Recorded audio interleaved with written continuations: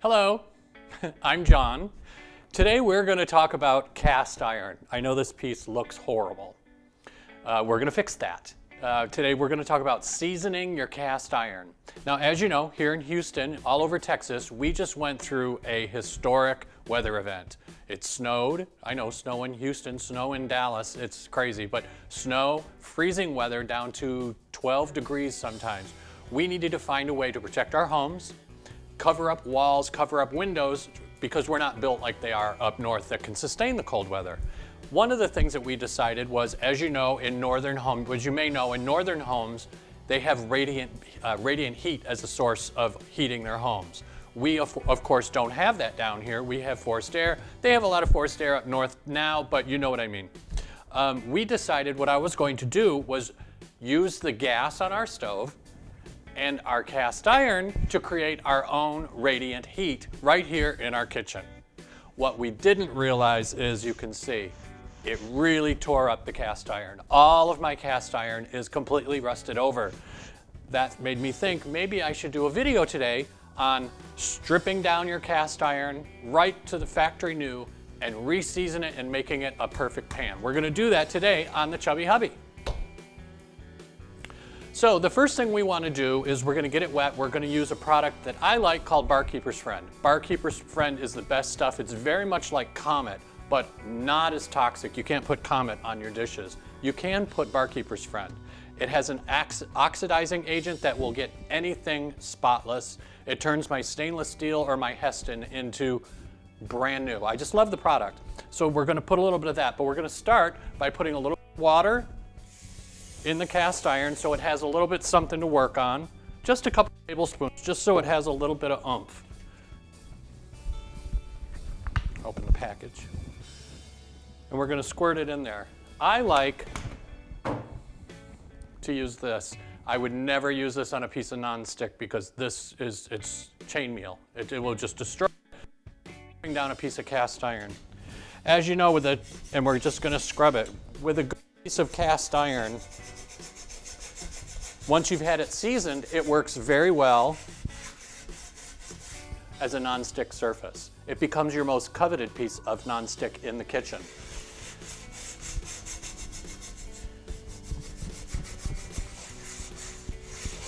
We're just scrubbing it, getting it all off. What happens to make it nonstick is the oils, which I prefer, which is a grapeseed oil, is a great product to season your pan. What happens is, under high heat in the oven, the polymers in the oil break down, and part of them are left in the heat exchange, a part of them are left stuck to the pan, stuck to the cast iron, and over time form a nonstick barrier or seasoning on your cast iron skillet. The more that you use it, the more seasoned it becomes like glass. After a while, you look at it very much like one of your high-end nonstick pieces. Like, please do not use knives, forks, or spoons in my cast iron, because you're going to scratch the surface. Anytime that it rusts, unfortunately, you have to start over, but that's just part of it. Here, we're taking this one down to nothing, and we're going to start over with it. So all we do is just using a little patience and very little elbow grease. The Barkeeper's Friend does everything as far as the oxidation of just getting it down to nothing. So what we're going to do is I'm going to scrub this down. You do the same if you prefer. And we'll be right back. So now what I did was I really got that Barkeeper's Friend in there and really scrubbed it down. And then I switched to a standard little scrubber pad with the rough side and the smooth side. We needed the chain meal. By the way, this is sold at Lodge, lodge.com. It's also sold at Williams-Sonoma, sold at Sur La Table. Anywhere that sells Lodge, you could pick these up. I think even at Target, but yeah. So anyway, we switched to the lighter and more quieter sponge, and you can almost feel that there's nothing, but you're really going to be surprised how there's no rust left in here. So clean. This whole project should really take you 6.5 days, about 30 minutes at the most, for this really install. Now the oven, you're going to put your oven on 425, and it's going to go into the oven upside down for 30 minutes. Then we're going to wash it with a mild soap and water. No more barkeeper's friend. A mild soap and water. Oil it again.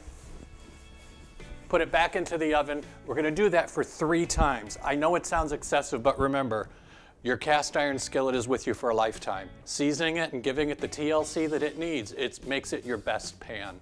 So I'm going to go ahead and rinse this. You're going to see just how beautiful. There's no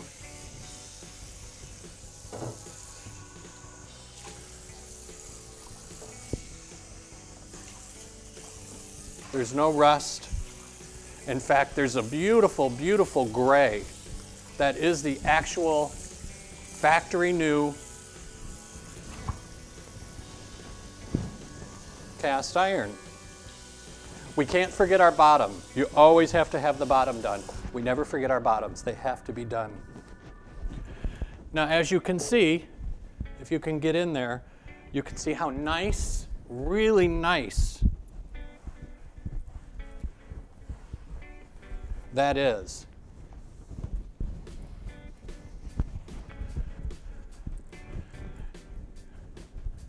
As you can see, that looks super great.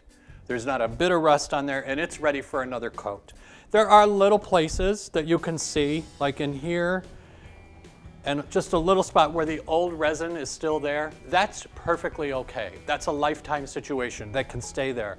But anything that needed to come out, came out in the amount of time that we worked that. Let me get some tissue, let me get some paper toweling, and then put the oil in. Take just a second.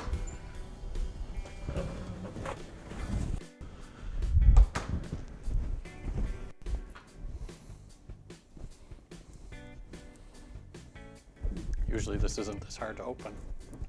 We're going to start with about a tablespoon. Is that a tablespoon? Was that more? That was probably a little bit more, but that's okay.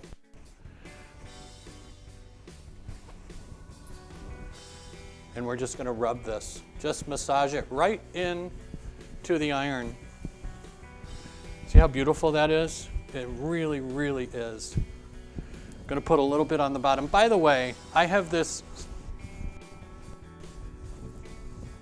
pad on the counter, not because the barkeeper's friend's going to do anything to your counters, but because I didn't want it to scratch it. So I just used this. This is just one of those pliable cutting boards that you can pick up anywhere. But yeah, so do the handle a little bit. You can see it's pretty much either absorbed into the paper towel or it's evenly coated. Now you know what? I'm going to put just a little bit more so I get a nice coat. You don't want it sopping because remember, this is going to go into the oven upside down. So what we don't want is for it to just be slopping all over and fry in the oven.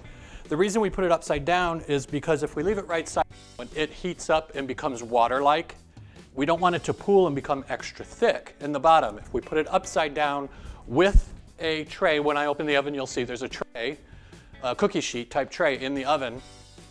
If it does happen to drip, it will then drip onto the tray. No harm, no foul to the inside of your oven. That sucks to have to clean, right? So there we go, nice coat. And what we're going to do now is we're going to put this into the oven upside down for 30 minutes.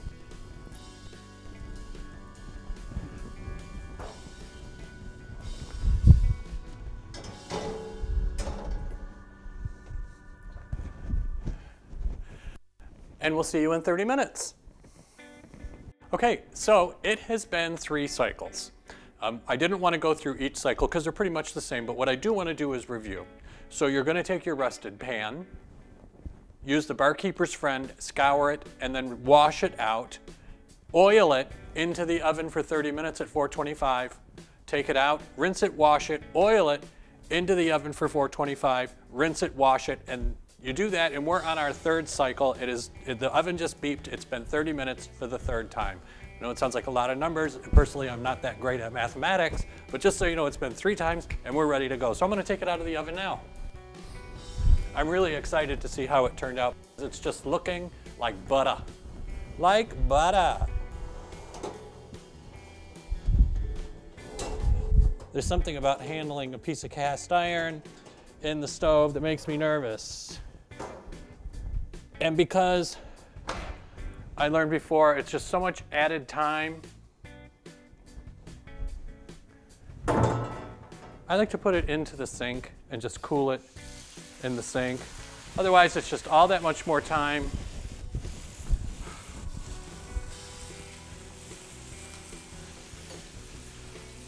And it cools down a little bit quicker. Well, a lot quicker, actually. So we'll get this nice and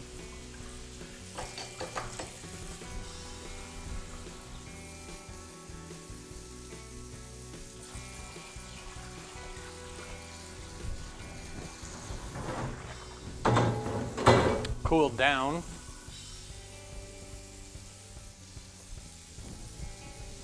It's cool already. Ow, the handle's not too cool. We'll just, we're just gonna cool that down in just a minute.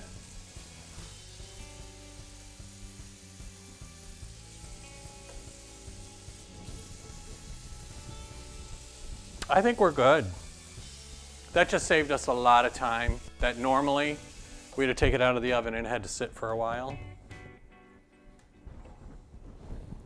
It's still a little warm, but not enough that we can't handle.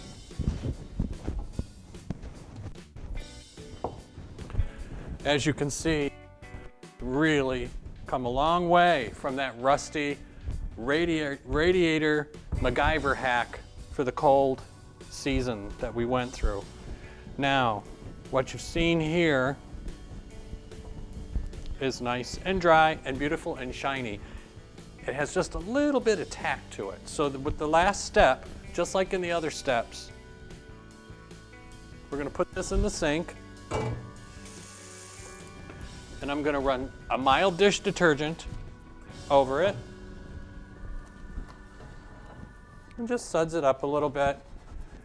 Anything that's kind of shouldn't be there that is will come off. Very, very light, almost just nice and easy.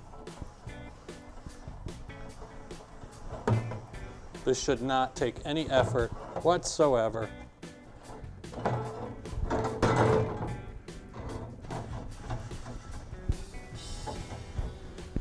We're going to give it a final rinse. And then I'm going to show you for a bonus, I'm going to show you one last trick that will keep this beautiful and shiny and non-stick for many years to come.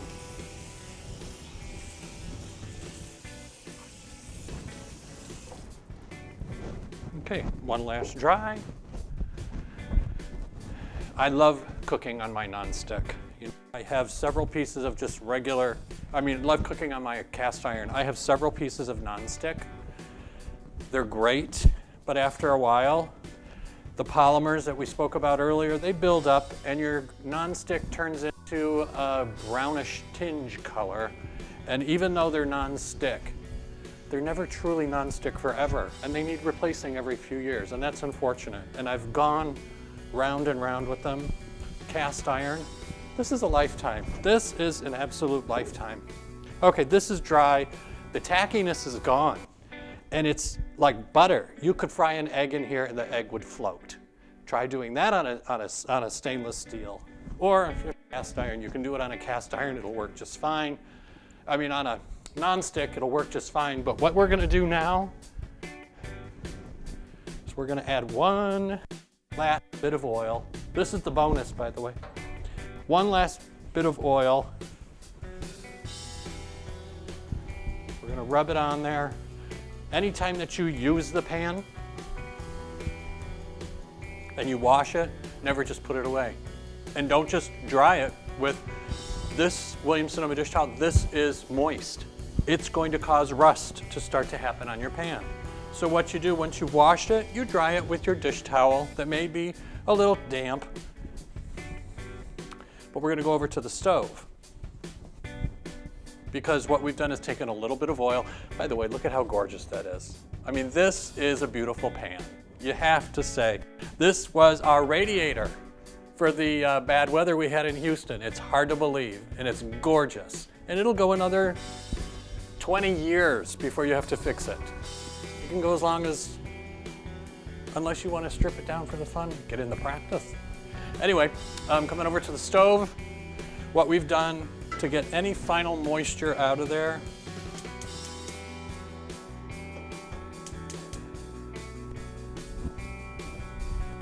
we're just going to wipe it a little bit, get some heat on it.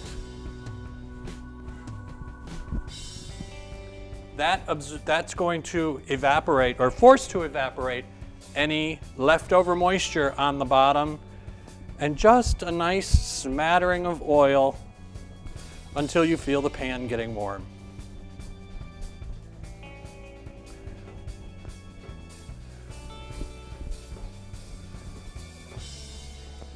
And that's about it. It's warm now. We have a beautiful piece of non-stick, cast iron non-stick cookware. And this is going to last you forever. And that's how you do it. I hope you liked this video. I hope you enjoyed the video. I hope you enjoyed watching me. And by the way, which was my first video. So I hope you enjoyed it. What really helps me a lot is if you go to my Instagram, The Chubby Hubby Cook, and like it, follow it, share it, follow me, go to my Facebook page, The Chubby Hubby Cook, go to my website at thechubbyhubbycook.com, or go to my YouTube channel. And of all those socials, you can find me there. Give me all the love you can, tell your friends, tell your family. I'd love to see it, and I look forward to cooking more for you. Take care, bye-bye.